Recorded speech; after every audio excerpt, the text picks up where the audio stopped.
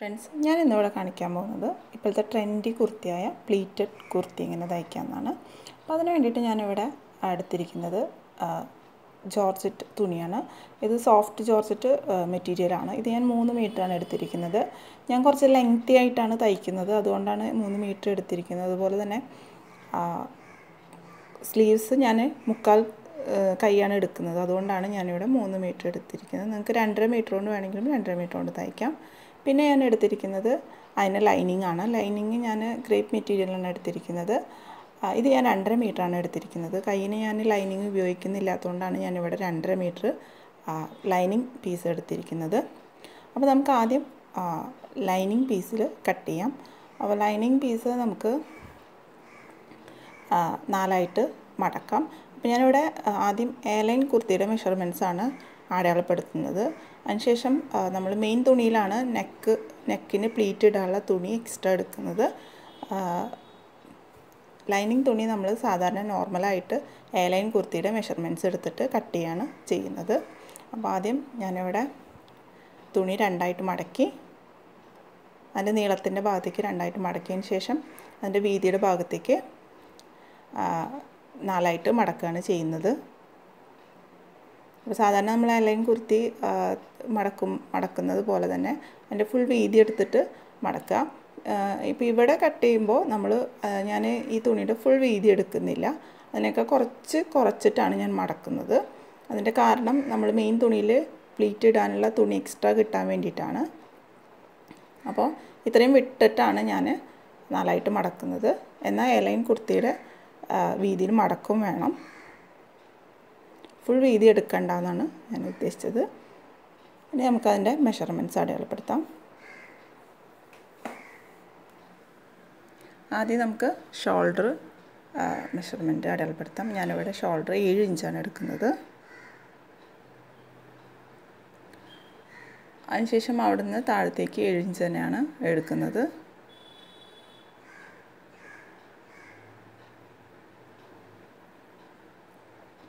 താഴത്തേക്കും 7 inch എടുക്കുക.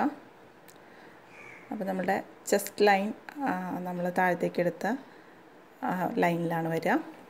ഇവിടെ നമുക്ക് ചെസ്റ്റ് മെഷർമെൻറ്റ് അടയാളപ്പെടുത്തി കൊടുക്കാം. ഞാനിവിടെ 9 ഇഞ്ചാണ് അടയാളപ്പെടുത്തുന്നത്. അതിനുശേഷം നമുക്ക് ആ പോയിൻറ്റിൽ തട്ടുന്ന വിധത്തിൽ കൈക്കുഴി വരച്ചു കൊടുക്കുക, ഷേപ്പ് ചെയ്തിട്ട്. അതിനുശേഷം ചെസ്റ്റ് ലൈൻ അവിടെ നിന്ന് താഴത്തേക്ക് വേസ്റ്റ് ലൈൻ അടയാളപ്പെടുത്താം. വേസ്റ്റ് ലൈൻ ഞാൻ താഴത്തേക്ക് 8 ഇഞ്ചാണ് എടുത്തിരിക്കുന്നത്. അവിടെ നമ്മൾ വേസ്റ്റ് മെഷർമെൻറ്റ് അടയാളപ്പെടുത്താം. അതിനുശേഷം നമുക്ക് ആ 2 പോയിൻറ്റും കൂടി കൂട്ടി യോജിപ്പിച്ച് വരയ്ക്കാം. ഞാൻ എയർലൈൻ കുർത്തിയുടെ മെഷർമെൻറ്റ്സ് മുന്നേ കാണിച്ചിട്ടുള്ളതുകൊണ്ടാണ് ഞാൻ ഡീറ്റെയിൽ ആയിട്ട് പറയാത്തത്. ഇനി നമുക്ക് എക്സ്ട്രാ 1 ഇഞ്ചോ 1.5 ഇഞ്ചോ കൂടുതലെടുത്തിട്ട് ഷേപ്പ് ചെയ്ത് വരയ്ക്കാം.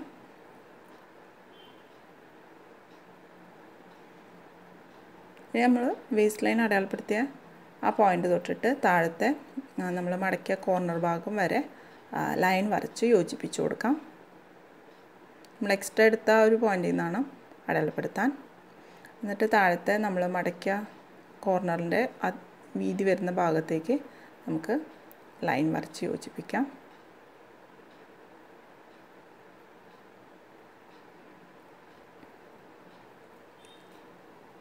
ഇതുപോലെ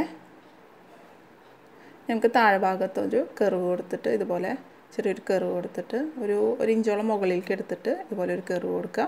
എന്നിട്ട് നമുക്ക് ആ ഭാഗം കട്ട് ചെയ്യണം.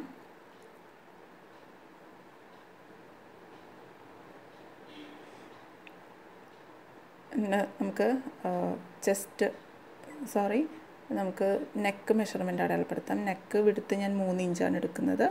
സാധാരണ എടുക്കണേക്കാളും ഒരു പോയിൻ്റ് കുറച്ചിട്ടാണ് ഞാൻ എടുക്കുന്നത്. ഞാൻ 3.25 ഇഞ്ചാണ് എടുക്കാറ്. ഇവിടെ ഞാൻ 3 ഇഞ്ചാണ് എടുത്തിരിക്കുന്നത്. അതിനുശേഷം താഴത്തേക്ക് ഇത് ബാക്ക് നെക്കാണ് അടയാളപ്പെടുത്തുന്നത്. താഴത്തേക്ക് 4 ഇഞ്ച് എടുത്ത് അടയാളപ്പെടുത്തി അതിനുശേഷം ഷോൾഡർ വരച്ചു കൊടുക്കാം. ഇനി നമുക്കിത് കട്ട് ചെയ്യാം.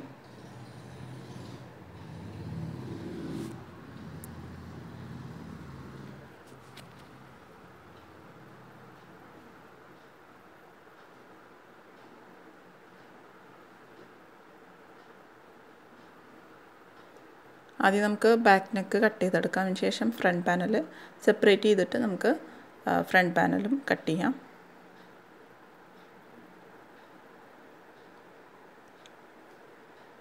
ഇനി ഫ്രണ്ട് പാനൽ സെപ്പറേറ്റ് ചെയ്യാം. എന്നിട്ട് ഫ്രണ്ട് നെക്ക് കട്ട് ചെയ്യാം. നമുക്ക്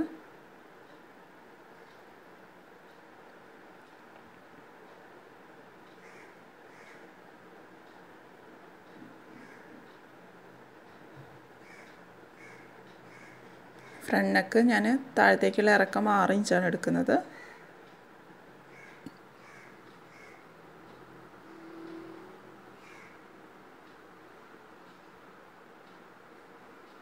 ഷേപ്പ് ചെയ്ത് വരച്ചിട്ട് സാധാ റൗണ്ട് നെക്ക് തന്നെയാണ് എടുക്കുന്നത്. കട്ട് ചെയ്യാം.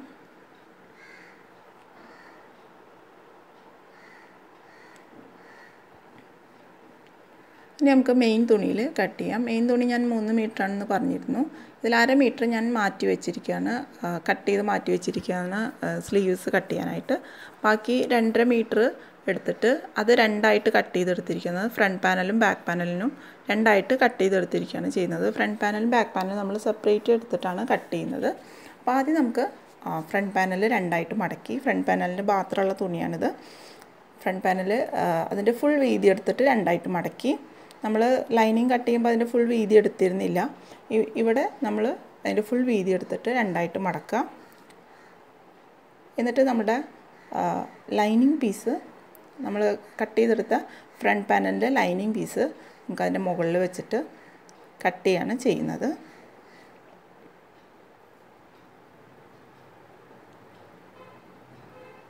നമ്മളെടുത്ത lining piece, front പാനലിൻ്റെ lining piece രണ്ടായിട്ട് ഇതുപോലെ തന്നെ രണ്ടായിട്ട് മടക്കുക. എന്നിട്ട് നമ്മൾ സാധാരണ നമ്മൾ ഫോൾഡ് ചെയ്ത സൈഡിലാണ് ചേർത്ത് വയ്ക്കൽ. ഇപ്പോൾ ഇവിടെ നമ്മൾ പ്ലീറ്റ് ഇടാനുള്ള ഗ്യാപ്പും കൂടി എടുത്തിട്ട് നമുക്ക് നമ്മളുടെ മടക്കിയതിൻ്റെ ഓപ്പൺ സൈഡിലോട്ട് നീക്കി വയ്ക്കണം നമ്മളുടെ ലൈനിങ് തുണി. അപ്പോൾ ഞാൻ ഇവിടെ നമുക്ക് എത്രയും ഗ്യാപ്പ് കിട്ടുന്നോ അത്രയും പ്ലീറ്റ് നമുക്ക് ഇട്ട് കൊടുക്കാം. അപ്പോൾ അത് ഫോൾഡ് ചെയ്ത സൈഡിൽ നിന്ന് നമുക്ക് ലൈനിങ് പീസ് മറ്റേ ഓപ്പൺ സൈഡിലേക്ക് നീക്കി വയ്ക്കണം. അപ്പോൾ ഇതുപോലെയാണ് ഞാൻ വെച്ചിരിക്കുന്നത്. താഴെ ഭാഗം ആ ഓപ്പൺ ഭാഗത്തേക്ക് മുട്ടുന്ന വിധത്തിൽ വെച്ചിട്ടാണ് ഞാൻ ഇവിടെ ലൈനിങ് പീസ് വെച്ചിരിക്കുന്നത്. ഈ ഭാഗത്ത് നമ്മൾ ഫോൾഡ് ഭാഗത്ത് എത്രയോ തുണി കിട്ടുന്നു അത്രയും നമുക്ക് പ്ലീറ്റ് ഇട്ട് കൊടുക്കാം. അപ്പോൾ അതിന് പ്രത്യേകിച്ച് അളവൊന്നുമില്ല, മെഷർമെൻ്റ് ഒന്നുമില്ല. നമുക്ക് എത്ര കിട്ടുന്നോ, അതായത് നമ്മൾ എത്ര നീക്കി വയ്ക്കാൻ പറ്റുന്നോ നമ്മളുടെ ലൈനിങ് തുണി മെയിൻ തുണിയിൽ അത്രയും നീക്കി വയ്ക്കുക സൈഡിലോട്ട്, ഓപ്പൺ സൈഡിലോട്ട്. എന്നിട്ട് നമുക്കതുപോലെ മാർക്ക് ചെയ്യാം. മാർക്ക് ചെയ്യുമ്പോൾ നമ്മൾ ഈ എക്സ്ട്രാ എടുത്തിട്ടുള്ള ഈ ഗ്യാപ്പിലും കൂടി നമ്മൾ ആ നെക്ക് അടയാളപ്പെടുത്തണം ഇതുപോലെ. എന്നിട്ട് സാധാരണ നമ്മളുടെ ലൈനിങ് തുണിയുടെ അതേ ഷേപ്പ് നമുക്ക് മെയിൻ തുണിയിൽ വരച്ചു കൊടുക്കാം.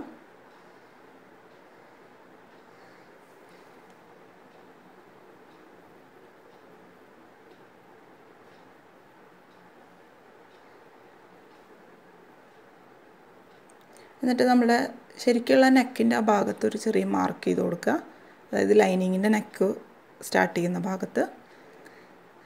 എന്നിട്ട് നമുക്കത് കട്ട് ചെയ്തെടുക്കാം.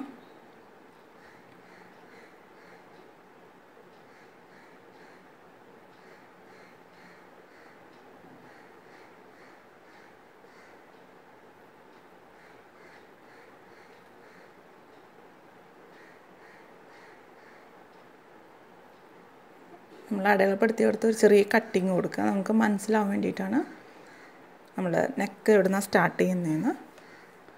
എന്നിട്ട് നമുക്ക് സാധാരണ പോലെ മറ്റേതൊക്കെ കട്ട് ചെയ്തെടുക്കാം, അടയാളപ്പെടുത്തിയ ഭാഗം. അപ്പോൾ ഫ്രണ്ട് പാനൽ മാത്രമാണ് ഞാൻ ഇങ്ങനെ കട്ട് ചെയ്യുന്നത്. ബാക്ക് പാനൽ സാധാരണ കട്ട് ചെയ്യുന്ന പോലെ തന്നെ മെയിൻ തുണിയിൽ ലൈനിങ് മടക്കി വെച്ചിട്ട് അതേ ഷേപ്പിൽ കട്ട് ചെയ്യുക. ഫ്രണ്ട് പാനൽ മാത്രമാണ് ഇങ്ങനെ കട്ട് ചെയ്തെടുക്കുന്നത്. അപ്പം ഞാനത് പ്രത്യേകം കാണിക്കുന്നില്ല, അത് നിങ്ങൾ സാധാരണ പോലെ തന്നെ ലൈനിങ് തുണിയുടെ ഷേപ്പിൽ തന്നെ കട്ട് ചെയ്തെടുക്കുക. ഇനി നമുക്ക് സ്റ്റിച്ച് ചെയ്ത് തുടങ്ങാം. അപ്പോൾ ആദ്യം നമുക്ക് ഫ്രണ്ട് പാനലിനാണ് സ്റ്റിച്ച് ചെയ്യേണ്ടത്. ഫ്രണ്ട് പാനൽ നമ്മൾ നിവർത്തി കഴിഞ്ഞാൽ അതിൻ്റെ നെക്ക് ഇതുപോലെ വൈഡായിട്ടാവും നിങ്ങൾക്ക് കിട്ടുന്നുണ്ടാവുക. എന്നിട്ട് നമുക്ക് പ്ലീറ്റ് ഇട്ട് കൊടുത്തിട്ട് നമ്മളുടെ സാധാരണ നെക്കിൻ്റെ അളവാക്കി എടുക്കണം.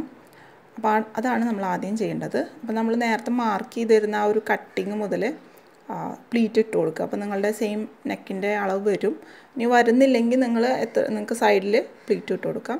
ഇതുപോലെ ഉള്ളിലേക്ക് മടക്കി വെച്ചിട്ട് ഒരു പ്ലീറ്റ് ഈ സൈഡിൽ ഇട്ട് കൊടുക്കുക. എന്നിട്ട് പിൻ ചെയ്ത് കൊടുക്കുക. എന്നിട്ട് അതുപോലെ തന്നെ മറ്റേ സൈഡിൽ നിന്നും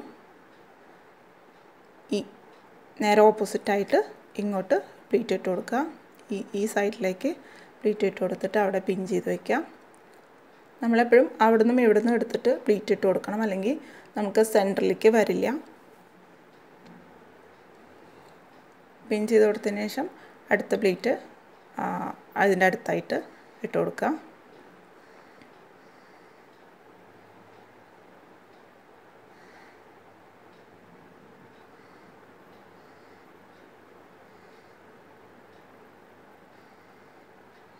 പിൻ ചെയ്ത് വെച്ചാലാണ് നമുക്ക് അത് തയ്ക്കാൻ പറ്റുള്ളൂ. അപ്പോൾ ആദ്യമേ നമ്മൾ പിൻ ചെയ്ത് വയ്ക്കാൻ വേണം. തയ്ക്കുന്നതിൻ്റെ ഒപ്പം പ്ലീറ്റ് ഇട്ട് കൊടുക്കാൻ പറ്റില്ല. നമുക്ക് ആദ്യം പിൻ ചെയ്തിട്ട് പ്ലീറ്റ് ഇട്ട് കൊടുക്കുകയാണ് നല്ലത്.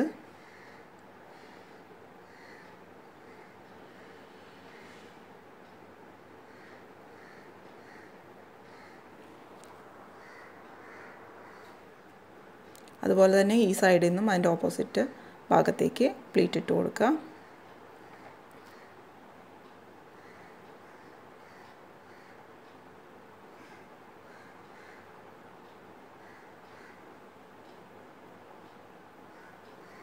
പ്ലീറ്റൊക്കെ സെയിം അളവാവാൻ ശ്രദ്ധിക്കുക.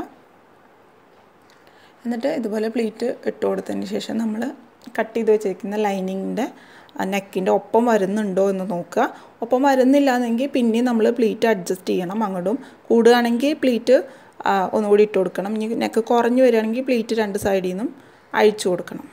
എന്നിട്ട് നമുക്ക് സാധാരണ ഇനി നെക്ക് തയ്ക്കുന്ന പോലെ ലൈനിങ് മെയിൻ തുണിയുടെ മുകളിലായിട്ട് ലൈനിങ് തുണി വയ്ക്കുക. മെയിൻ തുണിയുടെ നല്ല വശത്ത് ലൈനിങ് തുണി വയ്ക്കുക. എന്നിട്ട് നമുക്ക് ഇത് സ്റ്റിച്ച് ചെയ്ത് കൊടുക്കാം. അതിൻ്റെ എഡ്ജിൽ കൂടെ ഒരു പോയിൻ്റ് ഉള്ളിലേക്ക് വിട്ടിട്ട് ഇതുപോലെ സ്റ്റിച്ച് ചെയ്ത് കൊടുക്കുക. അപ്പോൾ നമ്മൾ ആ പ്ലീറ്റുള്ള ഭാഗത്ത് എത്തുമ്പോൾ ഓരോ പ്ലീറ്റായിട്ട് നമ്മൾ ആ പിൻ അഴിച്ചെടുത്തിട്ട് പ്ലീറ്റ് ശരിക്കും വെച്ചിട്ട് വേണം സ്റ്റിച്ച് ചെയ്യാനായിട്ട്. മെയിൻ തുണിയുടെ നല്ല വശത്ത് ലൈനിങ് തുണി വയ്ക്കുക. എന്നിട്ട് ഇതുപോലെ സ്റ്റിച്ച് ചെയ്ത് കൊടുക്കുക. ഓരോന്ന് അഴിച്ചു മാറ്റിയിട്ട് സ്റ്റിച്ച് ചെയ്ത് കൊടുക്കുക.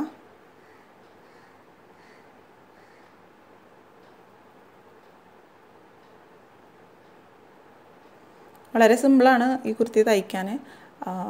കട്ട് ചെയ്യുമ്പോൾ മാത്രം ഒന്ന് ശ്രദ്ധിച്ചാൽ മതി. പ്ലീറ്റ് ഇട്ട് കൊടുക്കാനൊക്കെ എളുപ്പമാണ്.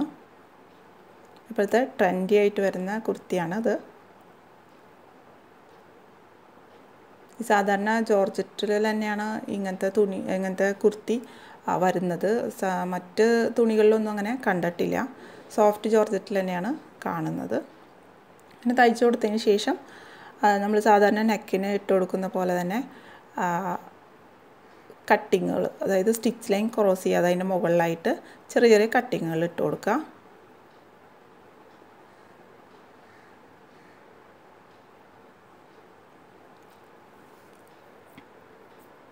എന്നിട്ട് നമുക്ക് ആ ലൈനിങ് അതിൻ്റെ ചീത്തവശത്തേക്ക് മറിച്ചിടാം.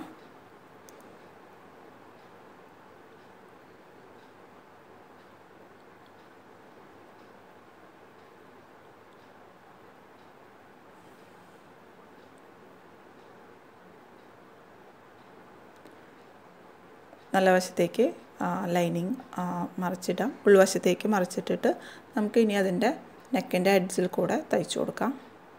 അപ്പോൾ ഇങ്ങനെ മറിച്ചിട്ടു. ഇനി പ്ലീറ്റൊക്കെ ഒപ്പായിട്ട് വന്നിട്ടുണ്ട് ഇവിടെ. ഇനി നമുക്ക് അതിൻ്റെ എഡ്ജിൽ കൂടെ ടോപ്പ് സ്റ്റിച്ച് ചെയ്ത് കൊടുക്കാം. ടോപ്പ് സ്റ്റിച്ച് ചെയ്യുമ്പോഴും നമ്മൾ ആ നെക്കിൻ്റെ പ്ലീറ്റൊക്കെ കറക്റ്റായിട്ട് വെച്ചിട്ട് വേണം സ്റ്റിച്ച് ചെയ്ത് കൊടുക്കാൻ.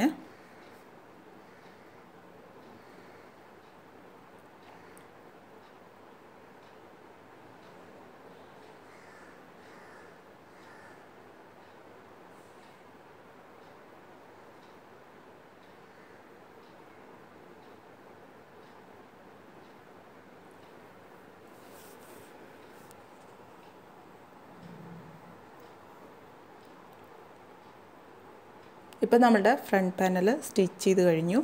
നിങ്ങൾക്ക് കാണാം പ്ലീറ്റൊക്കെ നല്ല കറക്റ്റായിട്ട് വന്നിട്ടുണ്ട്. ഇനി നമുക്ക് സാധാരണ പോലെ സ്റ്റിച്ച് ചെയ്യാം.